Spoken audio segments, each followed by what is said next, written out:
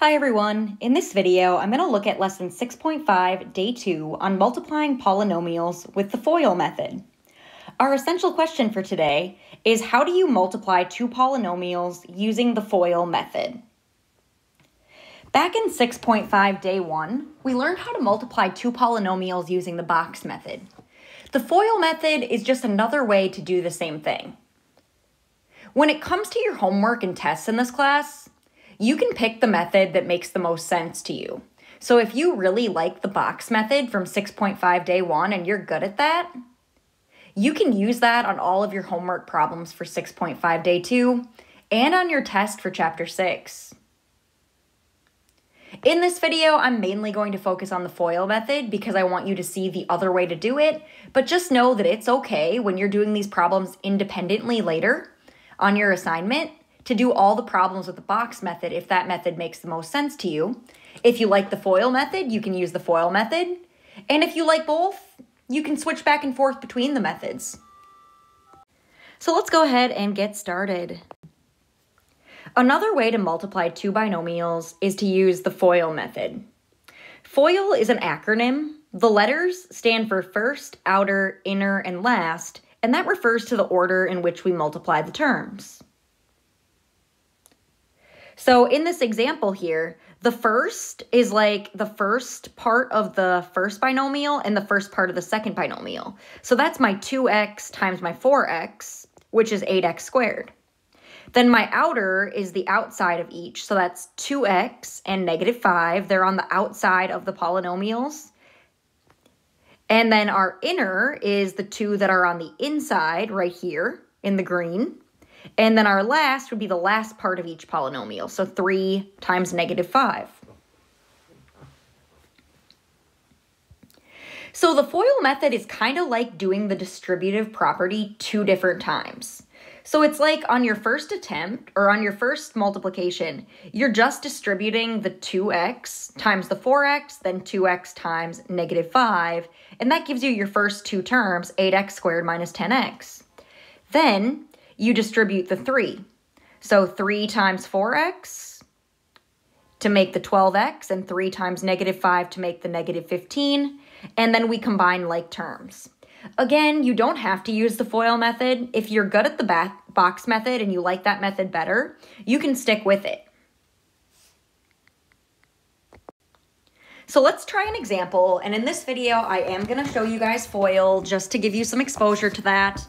Remember, when you're doing your assignment, though, you can pick whichever method makes the most sense to you. So for the FOIL method, we want to start by taking the first term of the first binomial times the first term of the second binomial. That's my f in FOIL. So here we have an x times a 2x. And I'm going to write this one out all the way.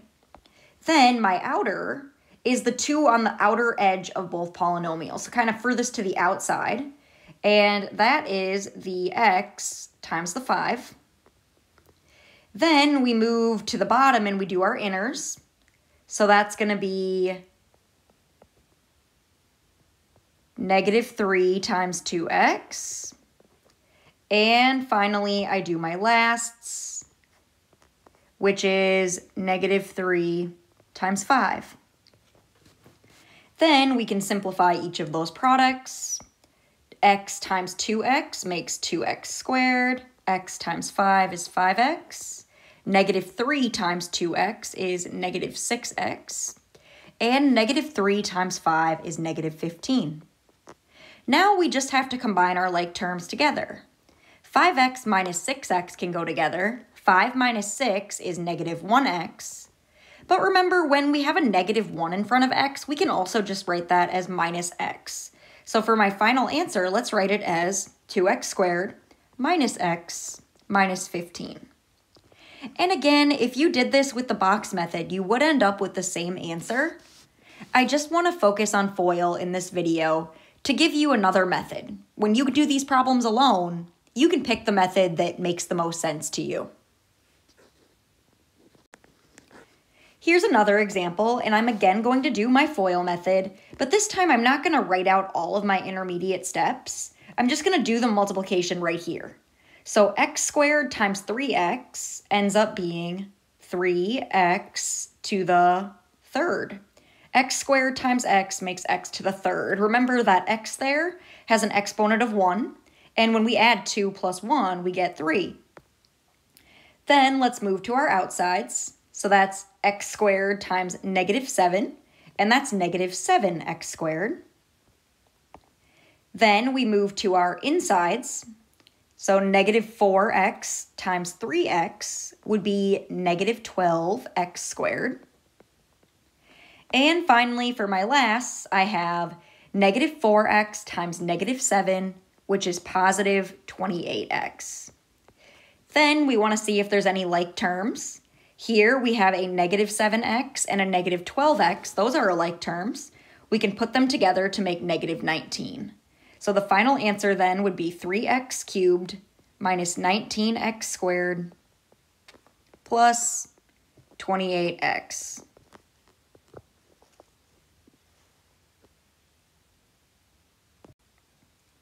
Here is a quick try now problem for you to try on your own. You can find the product here using either the FOIL method that I just went over, or if you're more comfortable with the box method and you think you're probably going to want to stick with that method for multiplying binomials, you could also do the box method. The thing I just want you guys to get the right answer. So if you think you're more likely to get the right answer by making a box, go right ahead and make a box. If you're comfortable with FOIL, go ahead and FOIL. So you pick your method. Please pause your video now and give this problem a try. Then when you hit play again, I'll have the solution posted. Pause the video. Here is your solution using the FOIL method. 8a times 8a is 64a squared. 8a times negative 6 is negative 48a. Then moving to our insides, 2 times 8a is 16a. And 2 times a negative 6 is a negative 12. Then we just combine our like terms together and end up with 64a squared minus 32a minus 12. Remember, it's okay too if you did this with the box method. Here I showed my work with the box method where I put 8a plus 2 on the top of my box and 8a minus 6 on the side of my box. You can see that after I circle up my like terms of 16a and negative 48a and combine those to negative 32a, we do end up with the exact same answer. So when you're doing the problems, feel free to use the method that makes the most sense to you. If you like the box method, you'll still get the same answer as you would if you used FOIL. Now let's move on to a couple special cases. We originally talked about these special cases in 6.5, day 1. 3x plus 5 times 3x minus 5. This is an example of a product of a sum and a difference, where everything's the same between these two, but one has a plus sign in the middle and one has a minus sign in the middle. Here, this follows this pattern right here. So I have a plus b times a minus b. I can see my a is 3x and my b is 5. So if we follow the pattern for the shortcut formula, we would get a squared minus b squared. And then I can just plug in my numbers. A squared is going to be 3x squared minus b squared, which is 5 squared. And then remember when you're squaring these things, 3x squared means 3x times 3x. So that's going to be 9x squared. And then 5 squared is 5 times 5, which is 25. So we end up with 9x squared minus 25 as our final answer. Now, it would also be fine too if you just did this problem with FOIL or with a box. I'm going to show it with FOIL here. If you want to do it with a box, you can do it with a box too, and you'll still arrive at the same answer. So for FOIL, I just have to follow my pattern. 3x times 3x is 9x squared. 3x times negative 5 is negative 15x. Then move to the inners. 5 times 3x is positive 15x. And 5 times negative 5 is negative 25. Then you can see that the negative 15x and the positive 15x cancel out. That makes 0. So I'm left with just 9x squared minus 25. The same answer that you get with the formula. Now again, if you made a box with sides 3x plus 5 and 3x minus 5, you'd also end up with that same answer.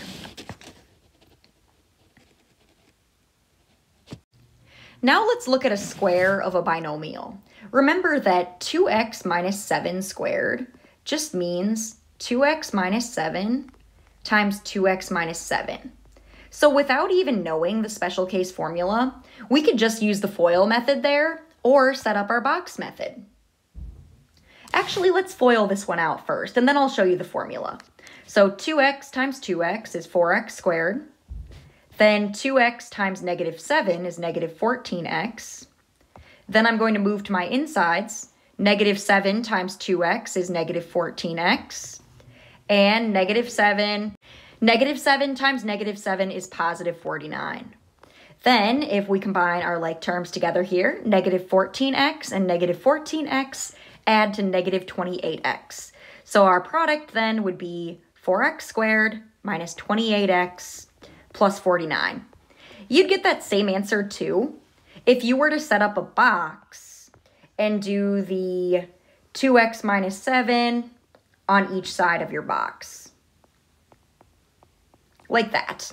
You would still end up with the exact same answer. But if you're comfortable with it and you like the shortcut, we can also use the shortcut formula for the square of a binomial.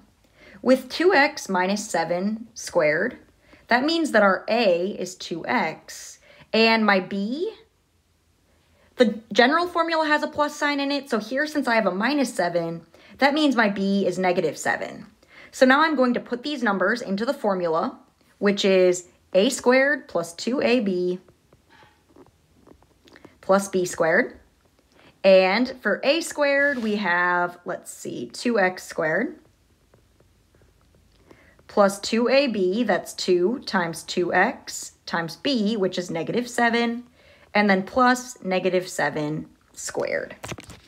And now when we go and simplify that here, remember that 2x squared means 2x times 2x. So that's 4x squared.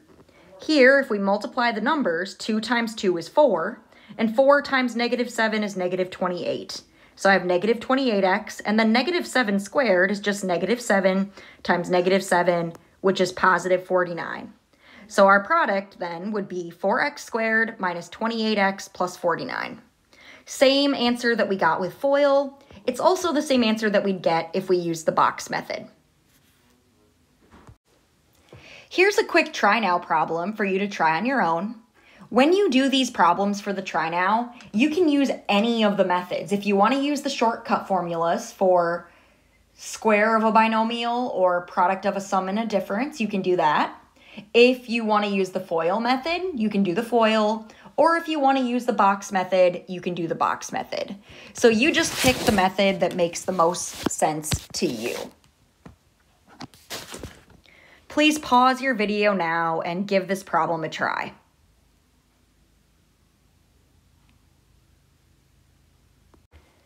Okay, here are your solutions, and I showed each problem a few different ways. The first way that I did this square of a binomial problem was using our shortcut formula. A plus b squared equals a squared plus 2ab plus b squared. I plugged my numbers in and got 9x squared plus 6x plus 1. Now, you could also have done this with the FOIL method or the box method. If you're doing FOIL, you would just need to write it out twice as 3x plus 1 times 3x plus 1, and then do your FOIL. Or if you do a box method and you have a binomial squared, both sides of your box are just going to be the same thing. So here I put 3x plus 1 on each side of my box. Then I did my multiplication and ended up with 9x squared. These two combined, 3 plus 3 is 6, so plus 6x plus 1. On number 2, I again started off with my formula. This is the product of a sum and a difference. It's just written out of order, so the difference comes first, the sum comes second. It's the same thing. A is 4x, b is 11, so plugging those into our formula a squared minus b squared, we end up with 4x squared minus 11 squared, which simplifies to 16x squared minus 121. I also did it down here with the FOIL method and did my multiplication and saw that the middle terms here of 44x and negative 44x cancel each other out, leaving me with no x term, and then the minus 121 stays. If you make a box for that one, you will also get the same answer. The last thing we have to look at today is how to multiply a binomial with a trinomial. Now, the FOIL pattern, the F, O, I, and L, only works for binomials times binomials, but if you just extend the pattern with the arrows, you can use it for a binomial times a trinomial. It's also fine too if you want to just use the box method. I find that a lot of students prefer the box method when it comes to a binomial times a trinomial. I'll show you though with the FOIL pattern. Again, I'm not really going to call it FOIL because it's not totally FOIL, but it's just like distributing over and over again. So if I start at my first term, 2x squared times 3x, we can multiply 2x squared times 3x squared. 2 times 3 is 6. And x squared times x squared is x to the 4th. Then go one more time. 2x squared times 1 is 2x squared again. Then if I move to my next term in my first polynomial, now I'm distributing the 3x times everything in the second parenthesis. So I need 3x times 3x squared, which is going to be 3 times 3, that's 9. And then x to the first times x to the second makes x to the third. Then if we take 3x times 1, that's going to be 3x.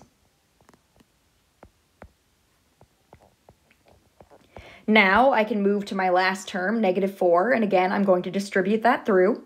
So -4 times 3x squared is going to be -12x squared, and -4 times 1 is going to be -4. Now we just want to combine the like terms and make sure that our answer is written in standard form. So that biggest exponent should come first. Let's start with 6x to the 4th. Then I can see I only have one x to the third term, so that's going to come next at 9x to the third. Then there are two different x squared terms. So I have 2x squared and -12x squared. 2 minus 12 is -10, so -10x squared. And then we have a 3x and a -4. So that right there is our final answer. Now, I know that gets a little bit messy when you're trying to do the FOIL pattern with the product of a binomial and a trinomial. So this problem could also be done going back to the box method that we talked about in day 1. You can just make yourself a rectangle, put the 2x squared plus 3x minus 4 on the top, put the 3x squared times 1 on the side, and then do your multiplication. 3x squared times 2x squared would make 6x squared for our first box. Then 3x squared times 3x, we do 3 times 3, that's 9. And then x squared times x is x cubed. And then finally, 3x squared times -4 would make -12x squared. Then I can move down to my next row. I have a 1 times a 2x squared, which is 2x squared. 1 times 3x is 3x, and 1 times -4 is -4. Then you can see here there's only two like terms, and whoops, I meant to write x to the 4th here in this first box. Let me fix that. There we go. 3x squared times 2x squared is 6x to the 4th. Well, now when I combine my like terms, there's only two like terms there, the x squareds. Everything else just stays as is. So we have 6x to the 4th plus 9x to the 3rd. You can take the -12 and the 2 and add those together to make -10x squared. Then I have a positive 9x to the 3rd. And then a -4 on the end. So same answer both ways. Let's try one more example with a binomial times a trinomial. This time the binomial's in front, which I like better if I'm going to use the FOIL pattern. So now I have my x times my 4x squared, which is 4x to the 3rd. Then x times -x would be -x squared. And then x times 7 is 7x. Then when I move to the next row, I'm going to just line my like terms up here. So -3 times 4x squared would be -12x squared. Negative 3 times negative x would be positive 3x. And negative 3 times 7 would be negative 21. Now we can combine our like terms here. 4x cubed, and then I have a negative 1x squared and a negative 12x squared, which makes negative 13x squared. 7x plus 3x is 10x, and then we have the minus 21 there on the end. So that is my final answer using the FOIL pattern. But again, if that pattern is confusing, which I think it gets a little messy sometimes with binomials and trinomials, you could also just make yourself a box, make it a 3 by 2, and then do your multiplication that way. So here I'm setting up my box. And now if we start to do our multiplication here, for the first box, we would have x times 4x squared, which is 4x to the third. X times negative x is negative x squared. Then x times 7 is 7x. Moving down to the next row, I have negative 3 times 4x squared, which is negative 12x squared. Negative 3 times negative x is positive 3x. And negative 3 times 7 is negative 21. You can see here there's two sets of like terms. I'm going to actually circle them right here in my chart. I have a negative 1x squared and a negative 12x squared, which makes the negative 13x squared. So we have 4x to the third minus 13x squared. And then I have another set of like terms here with 7x and 3x. 7 plus 3 is 10, so plus 10x. And then I have my minus 21 on the end. So again, you'll see that you get the same answer both ways. You decide which method you like the best for a binomial and a trinomial. Most students in past years have preferred the box method when it comes to a binomial times a trinomial. But if you're comfortable with the FOIL pattern, drawing your arrows, go right ahead and use that. Either way, you can see you get the same answer. So this concludes lesson 6.5, day 2. Thanks for watching, and good luck as you try some problems on your own. Bye.